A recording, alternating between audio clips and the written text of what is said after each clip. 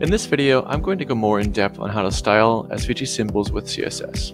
SVG symbols are an extremely popular way of using SVG icons, and is my preferred method most of the time. To start, I've created a basic HTML page with an SVG symbol added onto my page. For reference, here is the SVG file. It contains two symbols, but we'll just be using the cube for this demo. There are a couple things I want to point out right away. First, we're not going to be using CodePen for this demo, because SVG symbols don't work well across domains. It's a known issue that should be fixed sometime in the future, and perhaps it is by the time you're watching this. I've added a link to the Github issue in the description below. The other thing I wanted to go briefly over is the shadow DOM. If you inspect this element here, you'll see underneath the use element is something called the shadow root. The shadow DOM exists mostly in its own context. For example, if I try to get the element cube by its ID, I get back nothing. That's because this SVG content is pulled from the symbol and isn't part of the regular DOM. Because of that, we can't style it with CSS while referencing its ID. This might seem odd, but it's actually a good thing. For example, if we have multiple cubes on this page, would we want multiple items with the same ID?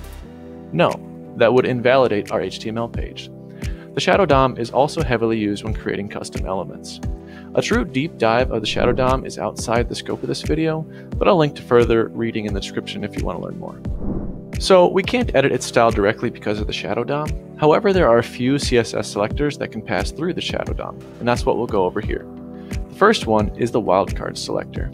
If all of your SVG elements should have a certain style, this is the easiest way to do it. The other two ways depend on making small changes to your SVG symbol file. If for some reason you cannot make changes to that file, you may have to use a combination of methods to style your SVG, such as pulling it in from JavaScript and inlining it. In any case, let's make a change to our SVG here. The first thing we can do is utilize current color.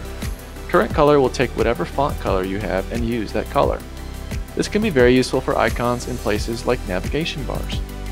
If we set this path's fill to current color and the font color in HTML, we can see it updates this square here. The second thing we can use is CSS variables. Like font color, CSS variables pass through to the shadow DOM and are extremely useful when styling SVGs. This gives us the potential of not only styling our SVGs with color, but also stroke width, transformations, animation delays, and more. If we set this path's fill color to the CSS variable, and then set that variable in our CSS, we see the result. If you ever want to apply the same style to multiple elements, you can group them in your SVG using the G element. Unless overridden on a child element, each child will inherit that style from the group. Here, I'm creating two groups, one with one color and one with another. If I then add the second color to my CSS, we see that change on the page. The great thing about this is now I can have two cubes with two different colors, but the exact same SVG.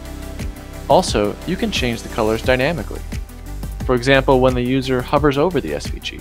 SVG symbols and CSS variables provide a very flexible and powerful system for your icons. I encourage you to check them out, and feel free to ask any questions in the comments below.